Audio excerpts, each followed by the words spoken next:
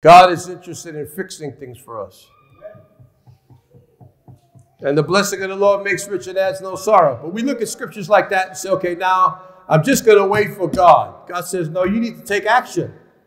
Because Proverbs said the diligent one becomes blessed.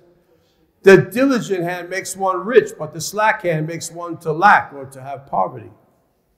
Poverty was never the will of God. If you think in any way that poverty is the will of God, except for a wicked evildoer, they're the ones that should be poor and sick and messed up. But good people should never be.